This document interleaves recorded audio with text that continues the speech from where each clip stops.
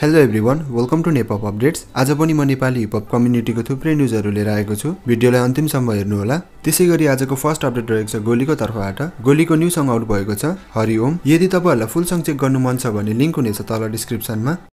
म माथि डाँडामा मातेको डाँडामा हल्लिँदै खुट्टायो तल नै खस्छु बालेर पासको बे तन्दिन्छु बुवाङ हरियो गाँजा र भाङ भन्दै म हरिओम हरिओम राम। त्यसैगरी नेक्स्ट अपडेट रहेको छ मङको तर्फबाट। मङको न्यू सङ आउट भएको छ, वान्ट इट नाउ। यदि तपाईहरुलाई फुल सङ चेक गर्नु मन छ भने लिंक हुनेछ तल डिस्क्रिप्सनमा। Get stuck in the dirt, motherfucker, go the fuck up. Make a bet, take a chance, put your life in advance. Play the game right, get your check in advance. I've been. त्यसैगरी next update रहेको छ जर्मिजको तर्फबाट। जर्मिजको new song out भएको छ, विलियन। र यो सङमा जर्मिजले Pakku panda र नेस्टीलाई dish गर्नु भएको छ। यदि तपाईहरुलाई फुल सङ चेक गर्नु मन छ भने लिंक हुनेछ तल डिस्क्रिप्सनमा। Run, get a back टाढो हेर चले भागको छ धेरै फन गर्छको त टाइममा कोजको काम छैन सला धाकेको। त्यसैगरी नेक्स्ट अपडेट रहेको छ स्लिम बसको तर्फबाट। स्लिम बसले स्टोरी पोस्ट गर्नु भएको छ, working with Grammy nominated audio engineer for my album city of angels who have work with लिल नाज एक्स, लिल TJ and many more on behalf of Columbia Records। त्यसैगरी अर्को स्टोरी पोस्ट गर्नु भएको छ, मेरो एल्बममा फिचर हुने आर्टिस्ट 3 जना मात्र है, नेस्टी दाई, ग्रिजल दाई अनि black star. Let's see slim बसको एल्बम कहिलेसम्म ड्रप हुन्छ। त्यसैगरी नेक्स्ट अपडेट रहेको छ जेम्सीको तर्फबाट। जेम्सीले नेस्टीको भिडियो पोस्ट गर्नु भएको छ। सबैभन्दा पहिला तपाईहरु त्यो भिडियो हेर्नु होला।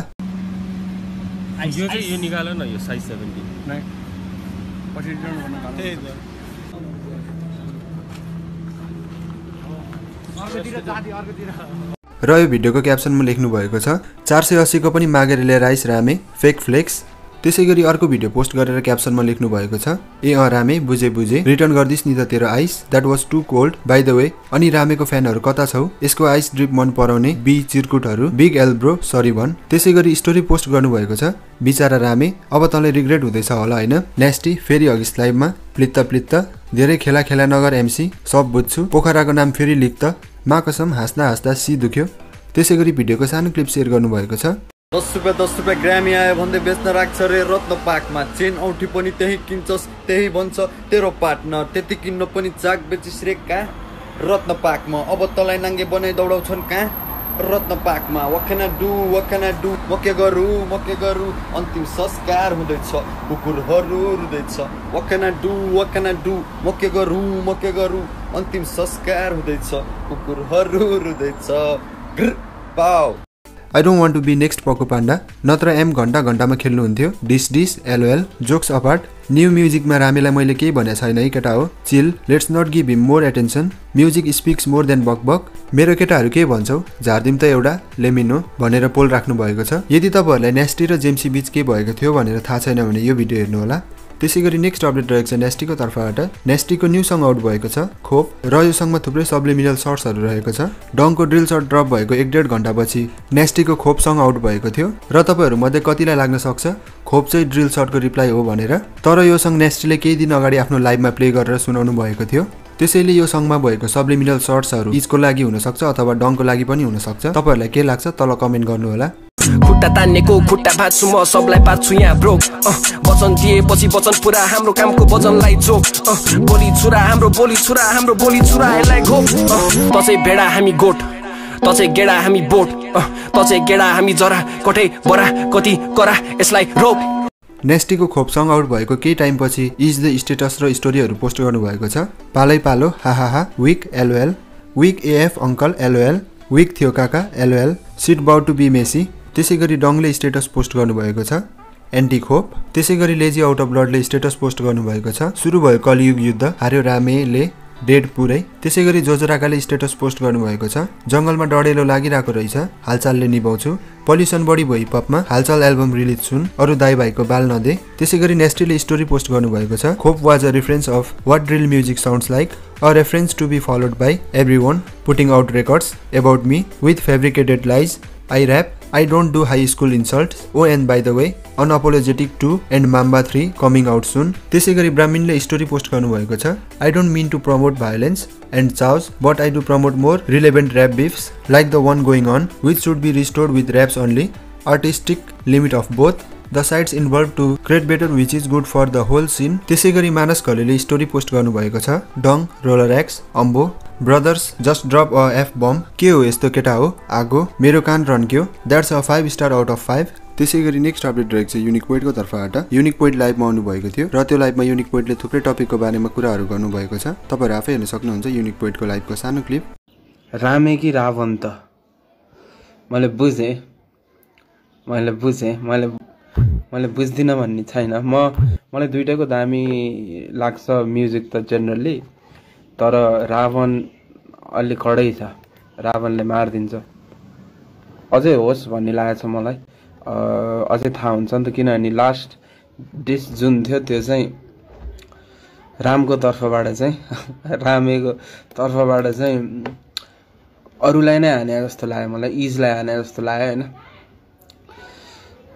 डङलाई फिर्ता छैन, डङलाई फिर्ता आयो भने चाहिँ कस्तो आउला त, अब त्यो चाहिँ हेर्न मन लाग्छ मलाई।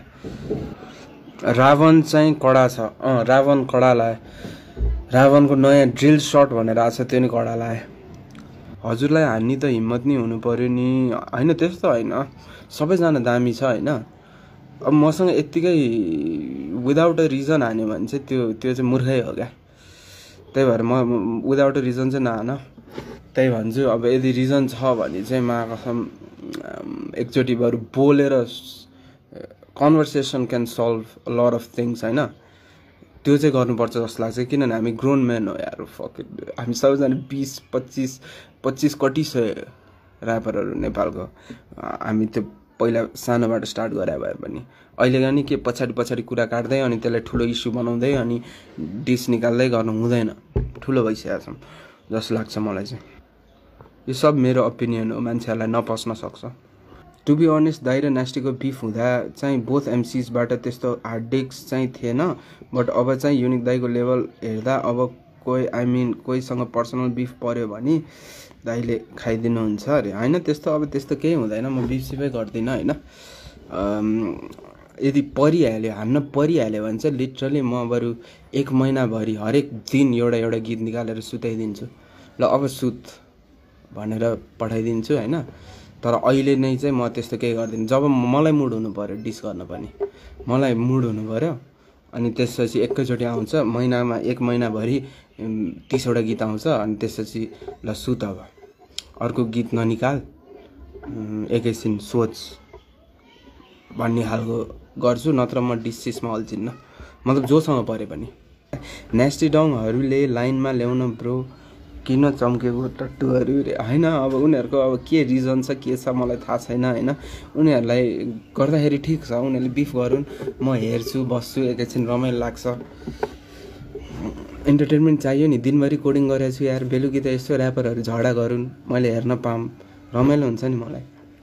ट्रिक्सले मानसलाई हान्न लायो कि होइन, ट्रिक्सले मानस दाइले रेस्पेक्ट गर्छ भित्रभित्र, तर अब ट्रिक्सले चाहिँ मसँग चाहिँ कडै भव्य गर्ने भनेको छ। अब के गर्छ अब यहाँ हेर्नुपर्छ, उसले मलाई पठाउँछ भनेर भनेको छ छिटै। सो ट्रिक्स र मेरो जे आउँछ त्यसले चाहिँ दामी हुन्छ होला। इजसँग आउँछ कि नै, इजसँग आउँछ अभियसली आउँछ। अघि नको नवा संसारीवालै कुरा, तर इजसँग अलि छिटो पनि आउन सक्छ, किनभने इज नेपालमै बस्छ र उसँग पक्कै यो लकडाउन पछि एक न एकचोटि त भेट भइहाल्छ। भेट भएको बेलामै हामी लेख्ने भनेका छौँ। अनि डङसँग पनि आउँछ, जे होस्। नेस्टीसँग चाहिँ आउँदैन यार मेरो, किनभने मैले गर्दिनँ भनेर भनिसकेको छु होइन। डङसँग चाहिँ गर्नु मन छ मलाई, नेस्टीसँग प्लस मैले एउटा गीत त गरिसकेको छु नि त जिन्दगी यो जुनीमा, त्यही भएर अब आउँदैन। युनिकले वाइबीलाई के भनेर डिस हानेको भन्दै थियो नेस्टीले, त्यो मैले फेसबुकमै अपलोड गराएर रहेछु होइन। त्यो कुरा चाहिँ फेसबुकमा अपलोड गराएर रहेछु, तर मैले पछि हटाएछु।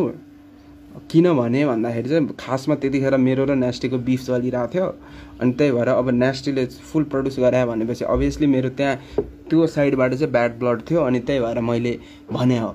तर त्यस्तो ऊ चाहिँ होइन, पछि सुन्दै जाँदाखेरि सबै गीत राम्रो छ, अब अभियसली राम्रो छ, पैसा राम्रो छ, अल्ला रेटिटो राम्रो छ। त्यतिखेर चाहिँ अब नेस्टीसँग गरे भएको कारणले गर्दाखेरि दाइले मलाई त्यतिखेर नेस्टीसँग बिफ परिरहेको भएर मलाई रिस उठेर भन्ने हो होइन। त्यसैगरी नेक्स्ट अपडेट रहेको छ इजको तर्फबाट। इजको न्यू सङ आउट भएको छ डिस्ट्रेस, र यो सङ नेस्टीको लागि डिस रहेको छ। यदि तपाईँहरूलाई फुल सङ चेक गर्नु मन छ भने लिङ्क हुनेछ तल डिस्क्रिप्सनमा। जबरजस्ती काले बन्छ जस्तो हिडेर घाममा तेरो गीत सुनेको क्यान्सर लाग्यो कानमा अर्को सुस्ने चुक्का आफूलाई भन्छ माम्बा म ऱ्यापको गब्बर तेरो फुच्च साम्बा सोलेको ठाकुर सिन विदेश पुगाउन तेरो हात नले रिमिक्स आतुर लिरिक्स बाइट गर्दै माथिको दातु न तँलाई नाकु न बाबु ल घरमा लुक्ने बुझिहरू मर्दा जातु न नेटको बुझिहरू कहिले बागु न बन्द गरे तेरो इन्जिन स्टार्ट त्यसै गरी नेक्स्ट अपडेट रहेको छ जेम्सी र रकीको तर्फबाट जेम्सी र रकीको न्यू सङ आउट भएको छ रामे र यो सङ पनि नेस्टीको लागि डिस रहेको छ यदि तपाईहरुलाई फुल सङ चेक गर्नु मन छ भने लिंक हुनेछ तल डिस्क्रिप्सनमा अन्डी पण्डी फलामको डन्डी नेस्टी रोइछ सारै रन्डी मिलाइ मिलाइ मुजला खोप्ने हो यो पोतिला च्याप छोप्ने हो यो शैतान होइन यो बक्सी हो एला ठिक पाने झाक्री जेम्सी हो ए हान्दिन्छु गम्मै चल्दिन्छु बम्बई बम्बई पोर्चुगल मलाई नेपाल हो यो पैसा र पैसा आउँदैन है घरि घरि अल्लाह रे उमेर मेरो काम गर्छु मरी मरी